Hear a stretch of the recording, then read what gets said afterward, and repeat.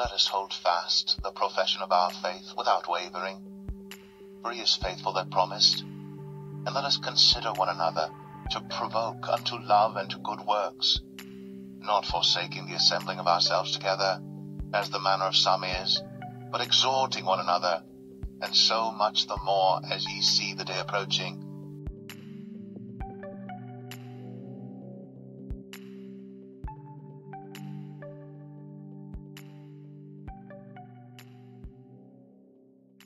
The Most High chose the Levites to do the work of the sanctuary. The Levites are responsible for the house of the Most High. The descendants of Levi, the Kohathites, were in charge of the Ark of the Covenant. Anything that had to do with the Ark of the Covenant, the Kohathites were responsible to handle it. The Most High had strict rules for the Ark of the Covenant. No one could touch the Ark and no one could look inside of the Ark of the Covenant. The penalty for breaking the rules was death. And when they came to Nachon's threshing floor, Uzzah put forth his hand to the ark of God, and took hold of it, for the oxen shook it. And the anger of the Lord was kindled against Uzzah, and God smote him there for his error, and there he died by the ark of God. And he smote the men of Bethshemesh, because they had looked into the ark of the Lord. Even he smote of the people 50,000 and 60 men. And the people lamented, because the Lord had smitten many of the people with a great slaughter. Inside of the Ark of the Covenant was the 10 Commandment tablets and additional items. And thou shalt put into the ark the testimony which I shall give thee. And after the second veil, the tabernacle which is called the holiest of all, which had the golden censer, and the ark of the covenant overlaid round about with gold, wherein was the golden pot that had manna, and Aaron's rod that budded, and the tables of the covenant, and over it the cherubims of glory shadowing the mercy seat, of which we cannot now speak particularly. The Ark of the Covenant was a symbol of the presence of the Most High. Whenever the Most High wanted to communicate with his people, his presence would come down on the mercy seat. The mercy seat symbolized the Most High's throne. His presence would appear in the form of a cloud to interact with the prophet. That is how Moses and the Most High interact during his generation. And there I will meet with thee, and I will commune with thee from above the mercy seat, from between the 2 cherubims which are upon the ark of the testimony, of all things which I will give thee in commandment unto the children of Israel. With the Ark of the Covenant in the midst of the Israelites, that was how the Most High dwelt among his people. Whomever the anointed prophet was, that is whom the Most High communicated through. Everywhere the Israelites went, the Ark of the Covenant was with them. King David wanted to build a house for the Most High. He wanted to build a temple that can house the Ark of the Covenant. That the king said unto Nathan the prophet, See now, I dwell in an house of cedar, but the ark of God dwelleth within curtains. And Nathan said to the king, Go, do all that is in thine heart, for the Lord is with thee. During this season of David's life, the Most High gave David and the Israelites rest from their enemies. At that time, they were a nation abiding by the Most High statutes and commandments. King David reigned over the Israelites.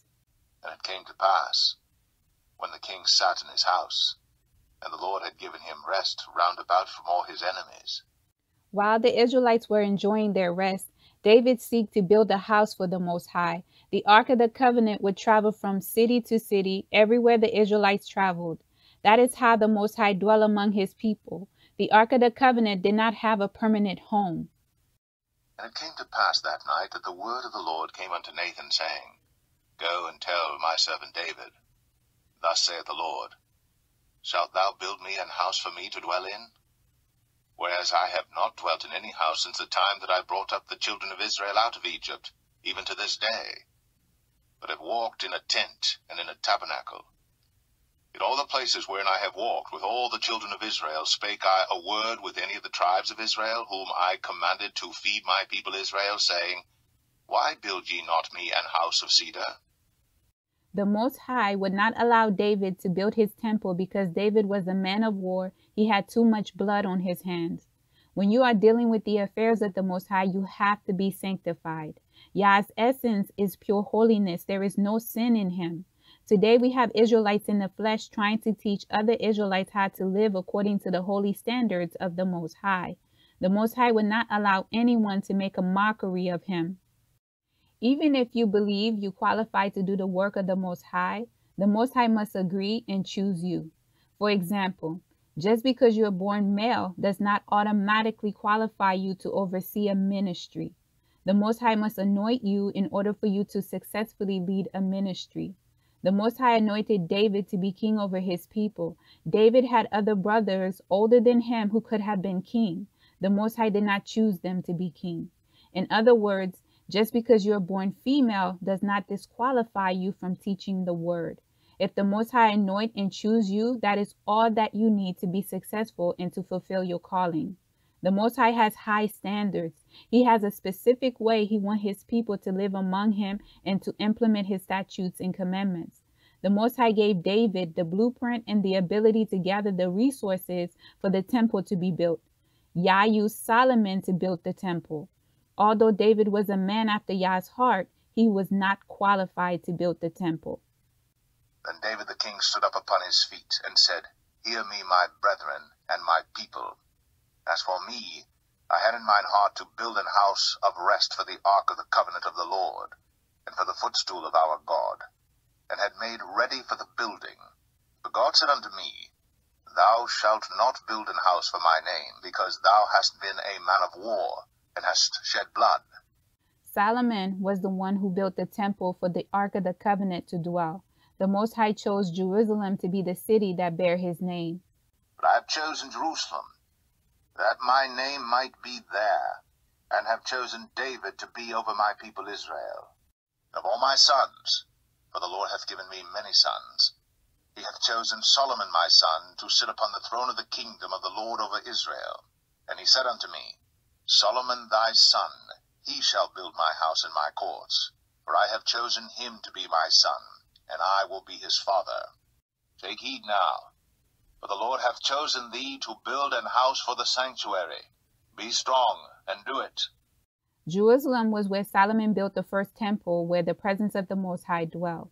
Once the temple was built according to the Most High standards, the Levites were the people to maintain the temple and to host all the services required at the temple. And I have taken the Levites for all the firstborn of the children of Israel, and I have given the Levites as a gift to Aaron and to his sons from among the children of Israel, to do the service of the children of Israel in the tabernacle of the congregation, and to make an atonement for the children of Israel, that there be no plague among the children of Israel, when the children of Israel come nigh unto the sanctuary.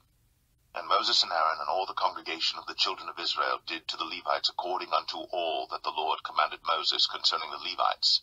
So did the children of Israel unto them. And the Levites were purified, and they washed their clothes, and Aaron offered them as an offering before the Lord. And Aaron made an atonement for them to cleanse them. And after that went the Levites in to do their service in the tabernacle of the congregation before Aaron and before his sons, as the Lord had commanded Moses concerning the Levites, so did they unto them. Once the temple was built, the Israelites would gather for the required feast day celebrations, any atonement they needed to make, such as sin offering. The Israelites would travel to Jerusalem from all the cities they lived to observe the celebrations held at the temple. In this generation, we do not have the Ark of the Covenant living among us and traveling with us everywhere we go. The way the presence of the Most High dwell among us today is by the Holy Spirit. The Holy Spirit is the Spirit of the Most High that dwell in us. Our bodies is the temple that house the Spirit of the Most High. The scriptures reveal that we are the temple of the Most High. What? Know ye not that your body is the temple of the Holy Ghost which is in you, which ye have of God, and ye are not your own? For ye are bought with a price. Therefore, glorify God in your body and in your spirit, which are God's. Instead of the Ark of the Covenant being the symbol of the presence of the Most High, the Holy Spirit is the presence of the Most High. When our people realize the presence of the Most High is in them, they would not do half the things they do. Instead of abusing their bodies, they would take care of the temple that housed the Spirit of the Most High in their spirit. In addition, they would be careful not to indulge in activities that would cause a separation between the Most High and them. Sin separates us from the Most High. But your iniquities have separated between you and your God, and your sins have hid his face from you, that he will not hear. Our bodies have the ability to house several spirits. This is why the demons call us their house. Spirits are disembodied beings. In order for them to operate in this realm, they need our body and permission. When a covenant is established, the unclean spirit gains the permission it needs to live in your body. Israelites, this is why the spirit of the Most High and unclean spirits cannot live in the same body. When you are in sin, it caused the spirit of the Most High to become separated from you. The Most High cannot be in the presence of sin. His spirit will flee from you, leaving you at the mercy of the unclean spirit, influencing you to go against the laws of the Most High. It is important, Israelites, not to forge covenants with the kingdom of darkness. Only establish covenants with the Most High. Do not forget your body is now the temple that housed the spirit of the Most High. One of the reasons the Most High gave us his spirit, his people are scattered all over the world. In addition, our nation is non-existent. In order for the Most High to never leave us nor forsake us as he promised, his spirit dwells in us. The heathens are currently treading down our homeland. We live among our enemies. We do not have the ability to have the Ark of the Covenant among all Israelites, especially when we are scattered all over the world. We are not dwelling in our home nation. Therefore, the system the Most High set up for the Israelites cannot properly operate in this generation. We are in the land of our captivity. We are serving our sentence for the iniquity our nation committed against the Most High. Yah said the Israelites are the only family he knows. Therefore, he will punish us for all of our sins. Hear this word that the Lord hath spoken against you, O children of Israel, against the whole family which I brought up from the land of Egypt, saying, You only have I known of all the families of the earth. Therefore I will punish you for all your iniquities. Israelites, many of our people do not realize we are bondmen and bondwomen. Just because you are free to work and buy the things you like does not equate to freedom. We are still slaves. The sooner our people realize they are captives, the sooner the Most High can deliver us. You cannot free a person who do not realize they are captives. Only a person who needs deliverance can be delivered. Until the Israelites realize they are slaves, they will remain prisoners in the land of their captivity. The modern-day religion called Christianity is an imitation of the system the Most High created for his people to follow. Not too many Israelites understand how important the tribe of Levi is to our nation. Satan created Christianity based on the role of the Levitical tribe. Remember, the Most High set the Levites apart to care for his house. This is why the Levites are not listed in the 12 tribes. They are still Israelites, but the Levites belong to the Most High. The Levites' duty as a set-apart people was to care for the house of the Most High, facilitate the ceremonial cleansing, anything that has to do with the temple, and conducting the offering on the behalf of the Israelites. Any form of communication between the Most High and his people were between Yah's prophets and the priests the Most High appointed. Today, we have a church system that the kingdom of darkness put together to increase the sins of Israel through idolatry. The abomination the Most High hates the most is idolatry. As always, anywhere there is idolatry, witchcraft is present. The church is home to high-level workers of iniquity. Satan has random people from all over the world acting as Levites to mimic the system the Most High set up for the Israelites to communicate with their Elohim. Organized religion is not of the Most High. The kingdom of darkness is the founder of religion. Our people did not attend church service every Sunday. After the destruction of the temple and the Israelites went into exile and Judah into captivity, the Israelites would gather in their neighbor's house to pray and fellowship. They were not members of a Christian church. When Peter was in prison, the disciples gathered at the house of Mary to pray for his release. They did not need to call an idol pastor for prayer. They went directly to the Most High. And when he had considered the thing, he came to the house of Mary, the mother of John, whose surname was Mark, where many were gathered together praying. Before the destruction of the temple, our people kept the appointed feast days the Most High set up for his people to observe in the house of the Most High, which was in Jerusalem in the temple built for the Most High.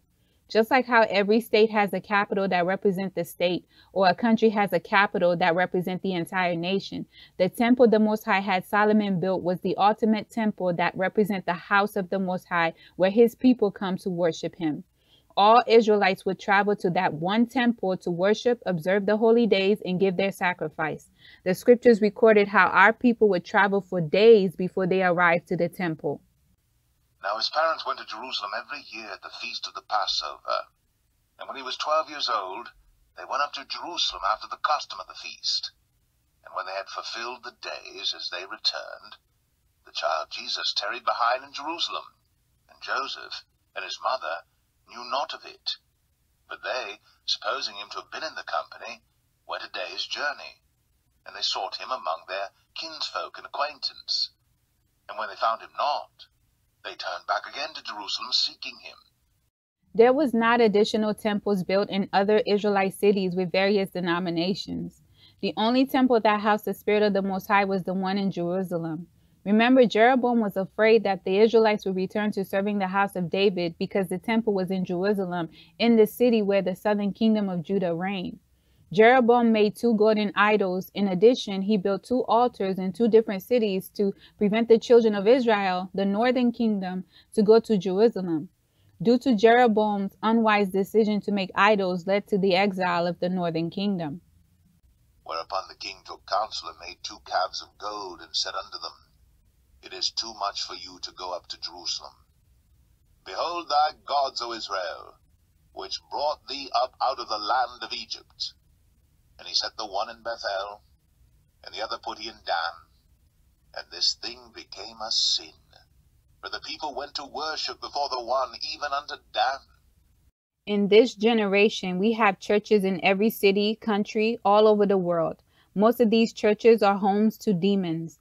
The people are worshiping idols. The Elohim of Israel is not the founder, nor the Elohim being worshipped in those pagan churches, including some Israelite camps, groups, and assemblies.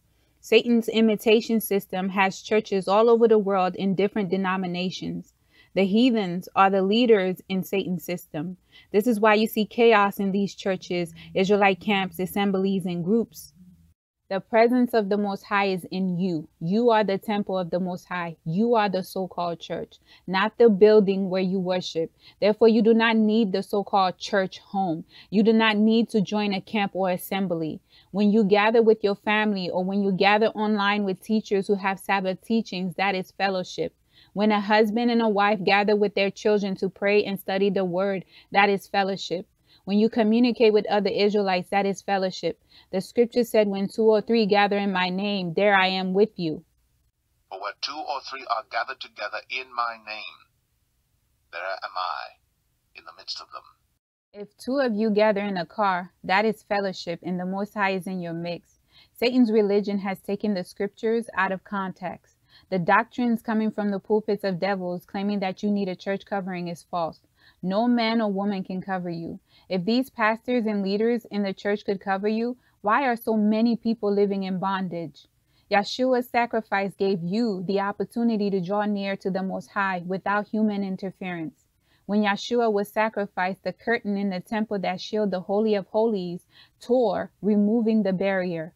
Remember, only the appointed, sanctified high priest could enter the Holy of Holies. Yeshua removed that barrier, giving us the opportunity to come in the presence of the Most High. And thou shalt hang up the veil under the taches, that thou mayest bring in thither within the veil the ark of the testimony. And the veil shall divide unto you between the holy place and the most holy. But Christ being come, and high priest of good things to come, by a greater and more perfect tabernacle, not made with hands, that is to say, not of this building, neither by the blood of goats and calves, but by his own blood he entered in once into the holy place, having obtained eternal redemption for us. Jesus, when he had cried again with a loud voice, yielded up the ghost. And behold, the veil of the temple was rent in twain from the top to the bottom, and the earth did quake, and the rocks rent. The scriptures said the Holy Spirit is our intercessor. The Holy Spirit dwells in you. Yah is your covering. These satanic pastors and spiritual leaders cannot cover you. The Most High is exposing them one by one. Do not misinterpret the hierarchy the Most High set up for his people with the church covering doctrine. Anything the Most High needs to say to you, he can tell you himself. Israelites, stop trying to join demonic groups, camps, and assemblies that is not of the Most High. Satan's imitation system make it seem as if you have to belong to a church, group, or assembly. You do not. As captives, your number one priority is to build a relationship with your Elohim, get to know your Elohim, and repent. Israelites, do not let your groups, camps, churches, and assemblies you belong to take you away from your personal relationship with the Most High. Every Israelite needs that one-on-one with the Most High. In addition, fellowshipping with other Israelites cannot replace your personal relationship with the Most High. When you attend every service your church, assembly, camp, and other groups offer, when do you spend time in the presence of the Most High? When you add work and family responsibility to your daily schedule, your relationship with the Most High suffer.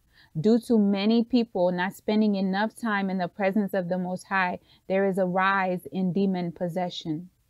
3 times a year, our people was required to travel to Jerusalem to observe the feast days. 3 times a year, the Israelite men were required to appear before the Most High. 3 times thou shalt keep a feast unto me in the year. 3 times in the year all thy males shall appear before the Lord God. The Israelites were not required to go to Jerusalem every Sabbath for service. The tradition of attending weekly service stems from Satan's imitation system set up to occupy your time and to indoctrinate you into pagan worship. If you can find a good assembly or a group to be a part of, that is good. However, the assembly, group, and camp should not overshadow your personal time with Yah nor consume your existence. Do not believe Satan's lie of you requiring to have a membership at your local church, group, or camp. The reason Satan's imitation system pushed for you to have a church covering, the workers of iniquity can indoctrinate many in the masses. Satan can successfully renew the covenants to keep you in bondage. Remember I said to you, be careful with these altar calls. You do not know what God is behind those altars. In addition, you do not know if your pastor, teacher, or leader is a worker of iniquity in secret. In order for these workers of iniquity to fulfill their covenant with the kingdom of darkness, they need to bring souls. Because ye have said, we have made a covenant with death, and with hell are we at agreement. When the overflowing scourge shall pass through, it shall not come unto us. For we have made lies our refuge, and under falsehood have we hid ourselves. When the workers of iniquity conduct an altar call, these workers of iniquity could be tying your spirit to their demonic altars. You know they must have an altar call every service. Money is another reason they push for you to have a church covering. Not only will they brainwash you in mass quantity, they will rob you senseless through the false doctrine of tithes. Idolatry is another reason Satan's religion system pushed for a church covering. If Satan can keep the Israelites in rebellion through idolatry, the longer the kingdom of darkness and the serpent seed can rule. Religion, Israelite groups, and assemblies can become a distraction. Satan wants you to idolize your leaders and lean on your leaders instead of seeking the Most High for yourself. When you do not seek Yah for yourself, Satan can hinder your relationship with Yah and slow down your growth process. You will begin to believe you're not capable to find truth on your own. You become dependent on your leaders. Israelites, the Most High wants you to be dependent on Him. Many Israelites have brought the church covering indoctrination with them into the awakening. Many Israelites profess this walk is lonely. Israelites, do not let the kingdom of darkness deceive you into believing this walk is lonely. Through this belief, Satan will deceive you into joining demonic churches, groups, and camps. Israelites, you have to work out your own salvation with fear and trembling. Wherefore, my beloved, as ye have always obeyed, not as in my presence only, but now much more in my absence, work out your own salvation with fear and trembling. Yah is all that you need in this awakening. There is nothing wrong with gathering with fellow Israelites. However, do not let it consume your life. In addition, do not let it replace your personal relationship with the Most High. It is through the one-on-one with the Most High that will accelerate your growth and transform your life. Remember, you are the church, not the building. Israelites, you must learn to stand on your own 2 feet. Yah will become the friend, father, and companion you are seeking in this awakening. Everything you need, you will find it in the Most High. He will never leave you nor forsake you. Trust in the Lord with all thine heart, and lean not unto thine own understanding. In all thy ways acknowledge him, and he shall direct thy paths.